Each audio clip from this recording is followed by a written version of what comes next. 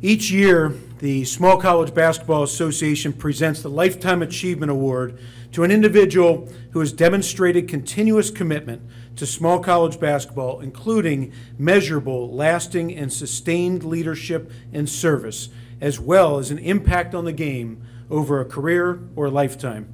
The Lifetime Achievement Award is presented each year at the Small College Basketball National Awards Show.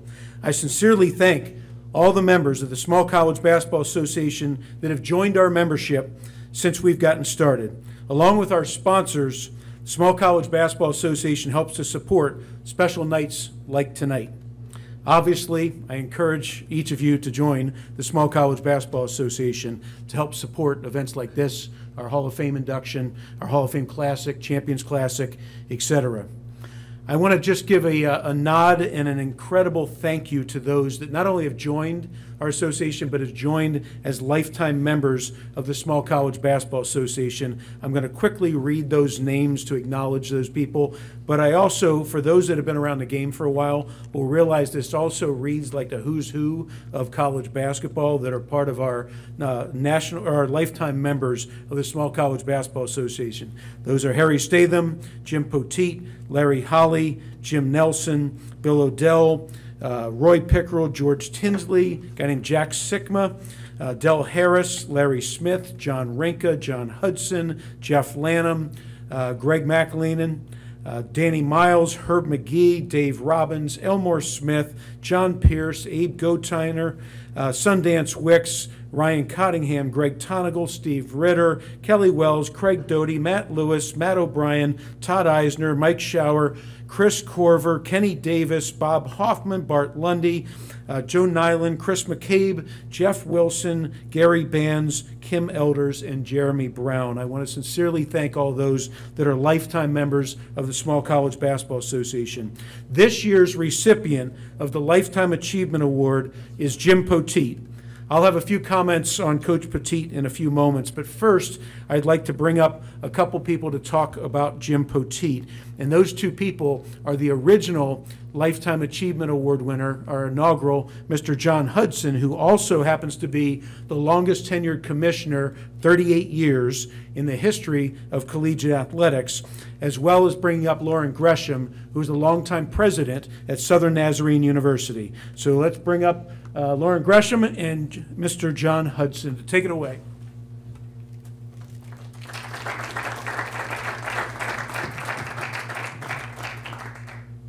I'm going to start this off for Lauren and myself.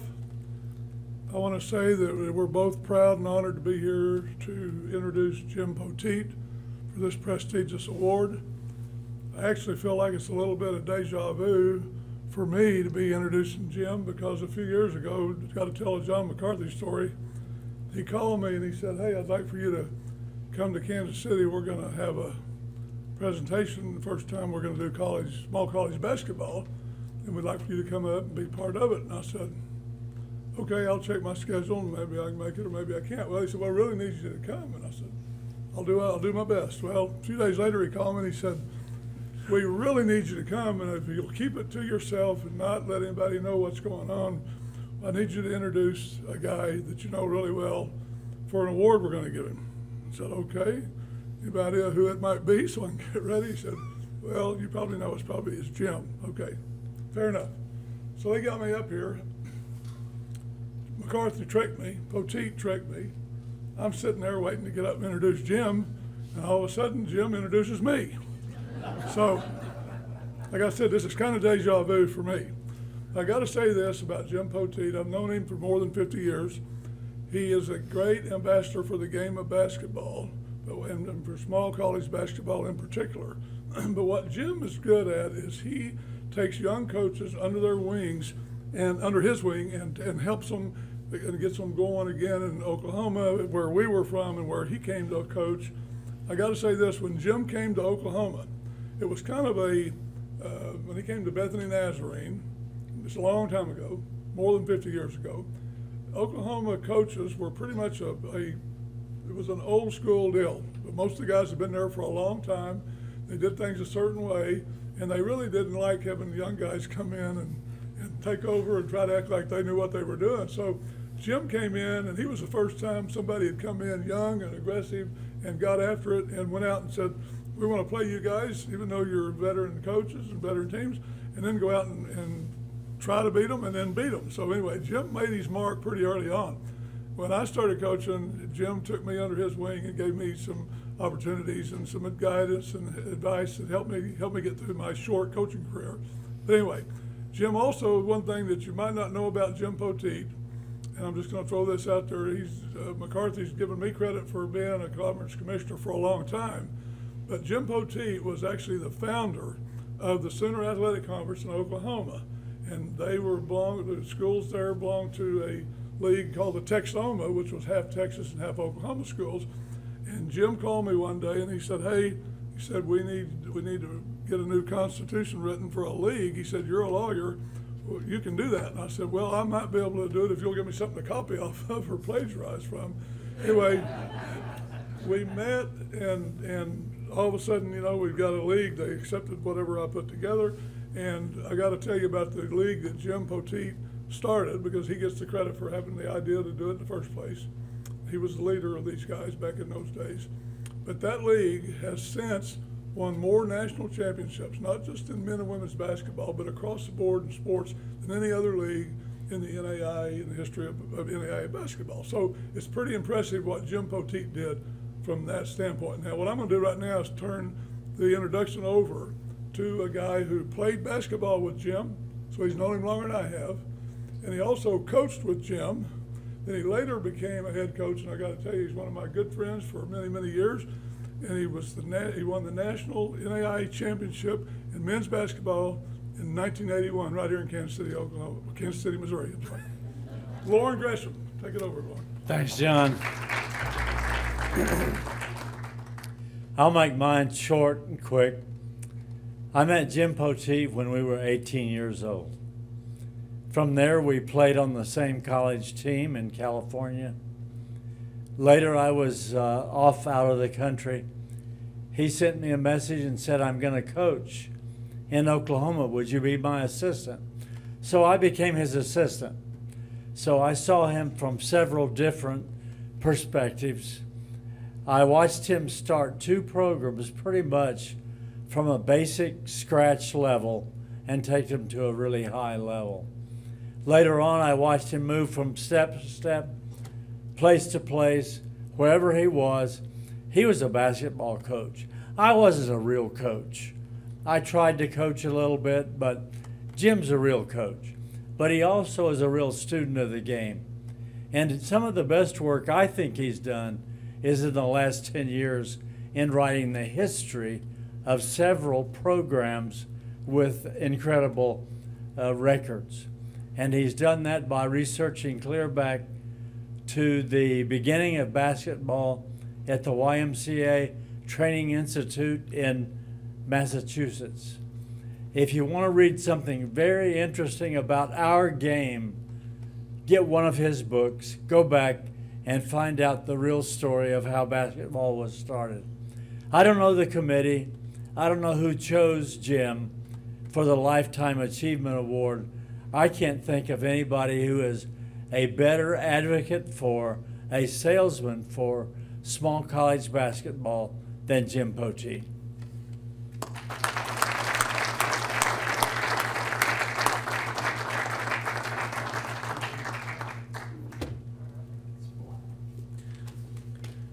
I purposely didn't put any notes here. I just wanted to speak from the heart for just a moment. I got introduced to Jim Poteet from his son Josh, who is here. I had the opportunity to serve as the director of the NAI National Basketball Championship when I moved to Kansas City in 2007. By the time we got to 2012, it was the 75th anniversary of the NAI tournament, and we were celebrating in many different ways, choosing an all-time team, choosing the top 75 moments, and so on. And Josh Poteet, his son, was working with me in that endeavor to help celebrate the anniversary.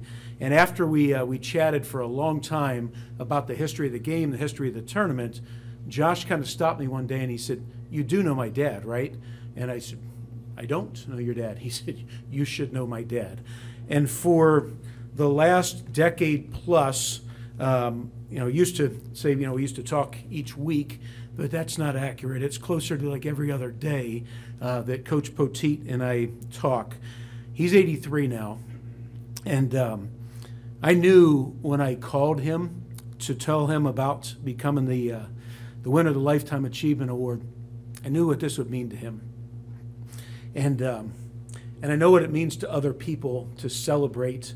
I know I talked to Coach Holmquist, who lives in California, and before we even talked about him being named the Harry Statham Coach of Impact Award, he said, I'm going to plan to be there for Coach Poteet. And Jim Bond, who we talked about earlier, just drove from Colorado because he wanted to be here. There's multiple university presidents that are here to be here to honor Jim Poteet because they know what he means to our game. The accolades you'll see on the video we're about to play speak for themselves, but the impact on people and on this game, we're not able to capture in a video. This means a lot to him, and I told my wife this was going to be a really special moment for me to be able to introduce Jim Poteet, because this has been his life's work. And at 83 years old, to give him the Lifetime Achievement Award, it's obvious that he's earned it and he's deserved it. But I know what this means to him, his family, and so many people. So please take a moment and enjoy the video. There's a lot of wonderful messages from a lot of wonderful people, but this is a really special moment for a lot of people. Please turn to the video. Thank you.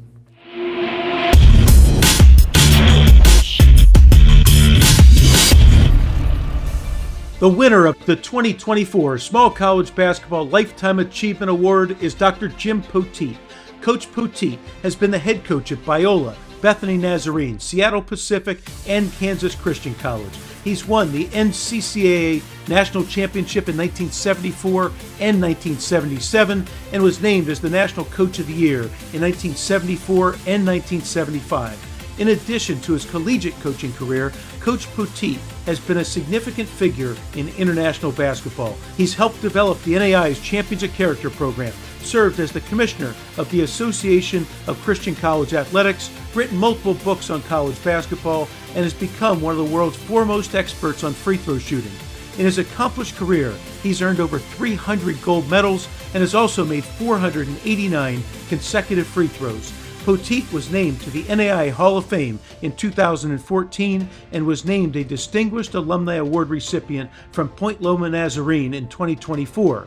From the Church of the Nazarene, Poteet was awarded the Distinguished Service Award in 2013. He was named to the Point Loma Nazarene Athletic Hall of Fame in 2002.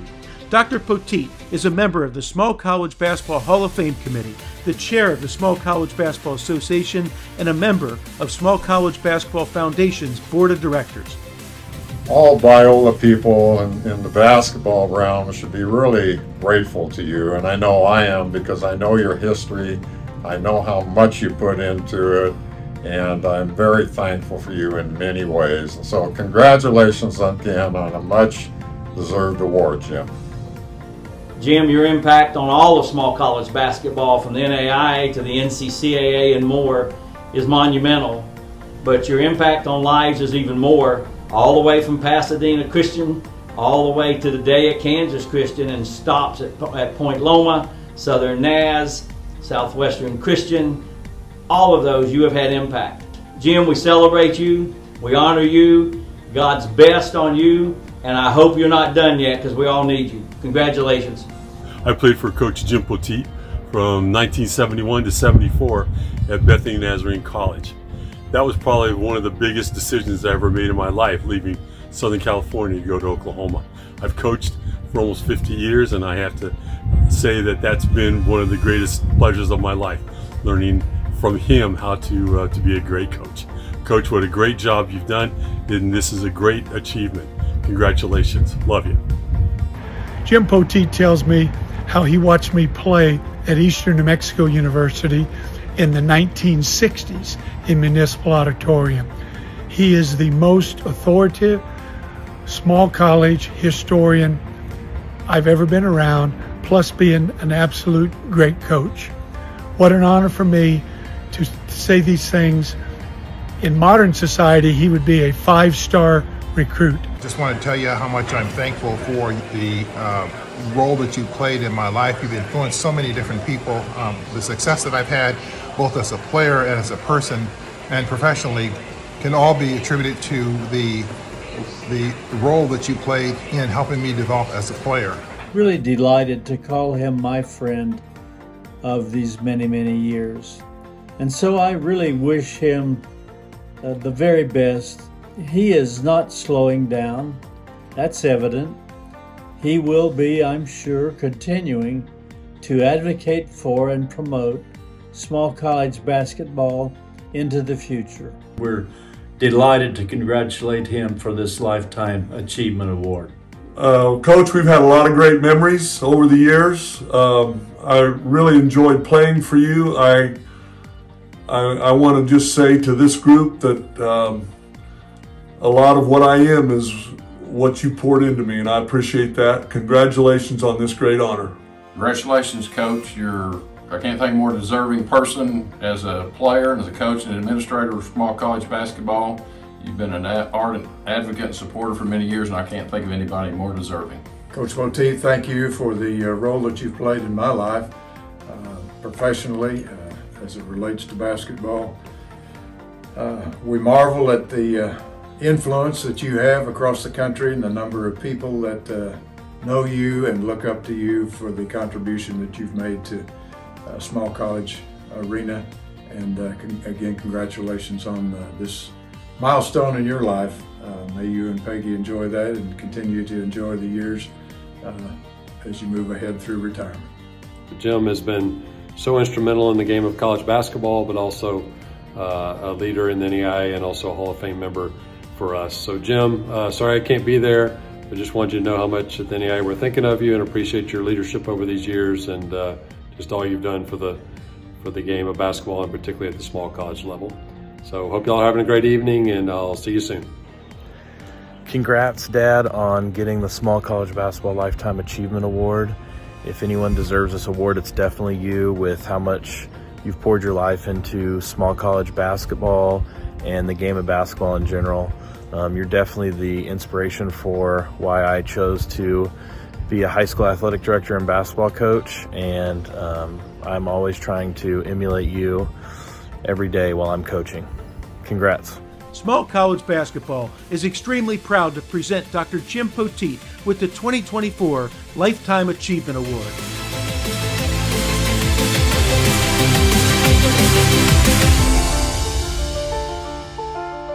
Jim Poteet.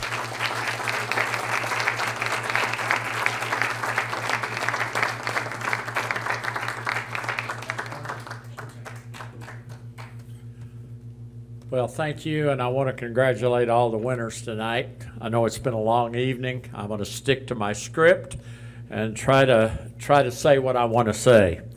Since even before the inception of the Small College Basketball Association, I have been passionately involved in the ideas as envisioned by John McCarthy. My son Josh, who was employed by the NAIA in 2012, was asked to help McCarthy administrate the 75th annual NAIA tournament. There I met John, who with great passion shared his vision of the Small College Basketball Association. As I listened, my response to him was this: if you don't do it, nobody else will.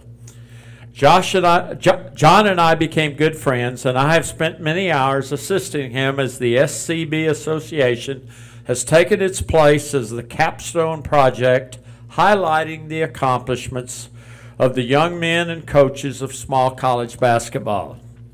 As I have witnessed almost every SCB Hall of Fame induction and national awards show, one consistent element of every event has been the introductions by winsome Dan Snell as the voice of God. As I've been moved by these introductions and Dan's wonderful voice, I began to think about the hand of God and its influence on my playing and coaching career. I played high school basketball in West Texas, and my goal was to play college basketball in a Christian college. I was fortunate to be recruited to Pasadena College, now Point Loma Nazarene University. My years at Pasadena College were outstanding, and I made the decision that coaching basketball was going to be my life's work. But I had yet to understand that basketball coaching would become more than just a job. My job would become a calling. It would become a ministry. I'll explain that in a moment. As I continued to mature and somehow made my way through school, I made probably the best decision of my life when I met and courted Peggy Ellis, my wife, on the campus of dear old Pasadena College. It was love at first sight, and we've now been married for over 62 years. Before graduating, however, I also learned about some wonderful basketball happenings that took place halfway around the world. I heard about a man named Don Odell, basketball coach at Taylor University, a small Christian college in Indiana. Odell had founded a ministry called Venture for Victory, a summer sports evangelism ministry that shared the Christian message throughout the world. The team, nicknamed Evangelists and Sneakers, played games against the best competition in many countries, and at halftime shared the message of Jesus through music and the spoken word. And tonight, there are at least 7 of us who are veterans, alumni of the Venture for Victory program. If you could see, I'd have them stand, but they are here. As I've learned more about this ministry and its success, the call to combine coaching and sports ministry grew and became a motivating force in my life. As I learned more about the game of basketball and its invention, I began to see why it was such a great game for me to live out my calling. What moved me most was watching young men bond together and tap into the magic that arises when they focus with their whole heart and soul on something greater than themselves. When you experience that, it's something you'll never forget. And soon that was happening in the programs where I coached. We were taking our teams on summer ministry trips. We were ministering in local churches. We were conducting basketball camps and sharing our Christian faith. The programs were becoming much larger than just winning basketball games. And those teams happened to be winning games and championships. The teams that I coached impacted the campus culture through the lives of our players. A culture had been built, and the culture became the capstone that continued to drive those programs. Most coaches I know spend most of their time focusing on the X's and O's of teaching the game. I must admit that at times I've fallen into that trap myself. But what fascinates me most about the game of basketball is not the endless chatter about dunk highlights and game strategy that ESPN streams on our television screens, but what challenges me much more is what I'd like to call the spiritual nature of the game. For you see, basketball was invented by a theology student, Canadian James Naismith. In his written recollection, Naismith tells of being on his knees each evening at the YMCA training school in Springfield, Massachusetts, asking for God's guidance as he completed his professor's assignment to invent a new indoor game he could use to mold the lives of young men and women. Now, that first game was played in December 1891 using 2 peach baskets nailed to an overhead running track at a height of 10 feet. Needless to say, Naismith invented a winner. His divinely inspired game became the first sport to be used by Venture for Victory in an organized approach to share the gospel of Jesus around the world. So for me, the art of transforming a group of young, ambitious players into an integrated championship team is not just a mechanized process. It requires more than the ability to teach them the fundamentals of the game and how to win.